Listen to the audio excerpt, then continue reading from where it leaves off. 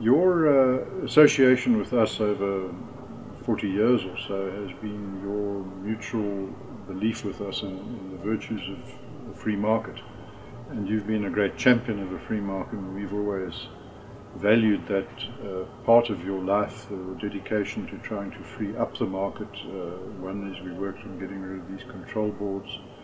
The one of many pieces of outstanding business, but the big one that you mentioned today was the fuel and petrol control. What's the way forward? How can we break this sort of Neanderthal that we still have in South Africa, where the rest of the world now has retail competition in fuel, and we still sit with a sort of old apartheid strategic industry dinosaur? That's exactly right. Mr. Mandela, when he first came in, said to me, when I got to know him with the Olympics that I was working on, that he was very keen to get a free market in petrol. But then he was talked out of it by his people, because they have a whole department, I mentioned a whole building, controlling the petrol situation. And then the government make regular income out of taxation. As the petrol price goes up, the taxes go up, the road tax goes up, etc.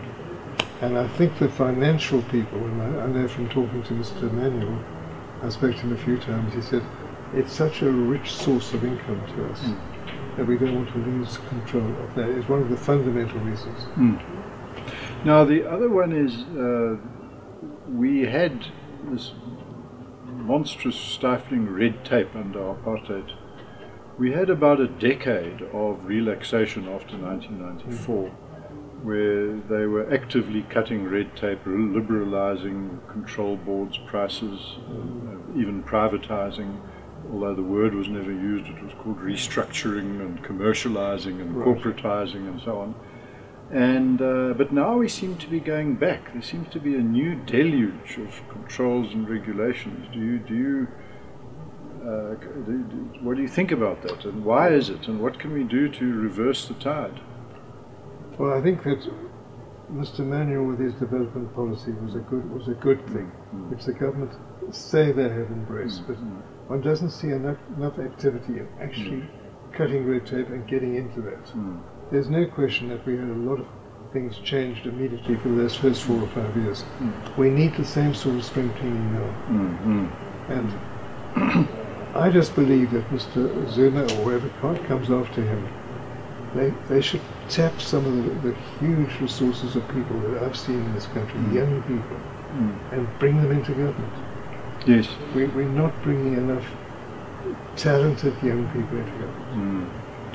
Now this sort of hostility and suspicion towards business, people say there must be trust built, and I always ask, well, what do they not trust? Who do they not trust? And what does this mean? What do they mean by trust? And this distance, this gulf that's emerged between government and business, do you have a view on how to bridge that? My only view on the subject, I know there is contact by chambers of commerce and so on, but I think that if I was now in Mr. Zuma's position, I would like to meet with 4 or 5 businessmen myself every month. Because I remember so distinctly meeting with Mr. de Klerk in 1984, 82, when we didn't know what was going to happen. It gave me such hope talking to him and hearing what his view was in the future, which he couldn't quite express at that time because he wasn't in power. Now, if Mr. Zuma would call in businessmen from all sides on a regular basis, instead of an official cabinet meeting, he has these meetings and hear people talk about red tape or what should be changed.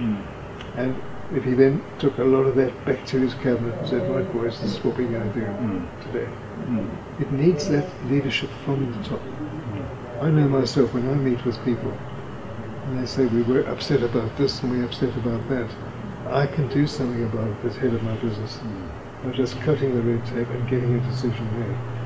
I think that Mandela did a lot of that. He was very restrictive of people and made them feel their views counted. And I think Mr. Zuma is too much involved with all these department heads, and there are more and more department heads, it's getting a little top-heavy. I just would love to see a leader saying, I want to really lead and make sure this country is carefully run. We get in our taxes, we ensure we hammer people who get away without paying taxes, and I've got to cut red tape and be as efficient as I possibly can. And he could get so much good advice from business. That's really where it comes from, leadership from it. One of the distinctive characteristics about you has been your optimism about the country, your passion about the country, your loyalty to the country, the fact that somehow all of your family have stayed here and don't seem to have any desire to leave. And yet there's so much negativism from both black and white communities. Those aren't, of course, the only two, there are others. But there seems to be a growing suspicion, a growing hostility, and a growing negativism from the black side, people saying nothing has changed, from the white side saying they're wanting to restrict and plunder. Now, I agree with you. In fact, I did a column last week in Business Day in which I listed all of the positives and the good news. And I'm just amazed that the people don't see it. There's this view that everything's going wrong, which it's not. Now, how do you keep your optimism up, which you're astounding at, and at your age? At no time do you seem to lose passion and enthusiasm and think it's time to move on. Because if I sat at home, and it's one of the reasons I haven't got a computer, I see so many older people spending their whole life playing with their computer and not going out. I get out a lot. I meet so many young people. That's what I said earlier. It's the young people that I meet at Wits in Cape Town and Durban, wherever, that gives me an enormous amount of hope. And then when I look at what really has achieved, what we have achieved, whether it's in housing, whether it's in education, we have achieved a hell of a lot. You mentioned that in your article. And there was a paper I read recently with all the areas of where we have changed since 1994. But there's still so much to be done, and overriding everything is that feeling of, well, we're trying to save and be enthusiastic, but there's too much corruption in government. Now, if the leader of government could absolutely get across that we're really going to root it out. They're human beings and there will always be corruption, but I'm going to root it out. And I keep having the optimism and feeling that either he's going to do it or somebody else, like Emmanuel was doing it in many ways. I think the chances of this country going forward are so much stronger than it's going backwards. But we do have a problem. If we don't get across to the emergent young people that this country is improving, we could have awful problems. When I think back to 66, 67, when all my friends were immigrating, it's just gloom and doom. And we, thank God, stayed. I wouldn't have changed that decision for all the world. That's one of the reasons I've remained optimistic. But it does need government to literally stop having so many departments and so many, in my opinion, too many cabinet ministers.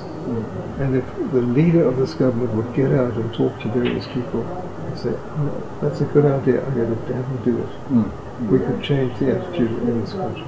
Particularly, and young people are crying out for it. They're not crying out to become terrorists. And let's destroy the whole country because it's not helping us enough. They want to build. There's a huge middle class developing. But we need leadership from government to nurture it. Thank you again. Thank you for a well-earned award and for gracing us with your presence and a fabulous presentation, which everyone enjoyed. The turnout was great. Yes, absolutely. I hope so. It was wonderful. I think that it was personal. It was your experience, your story, and most people wouldn't have got to read your books to get it there. This was from the horse's mouth, so to speak. Many thanks.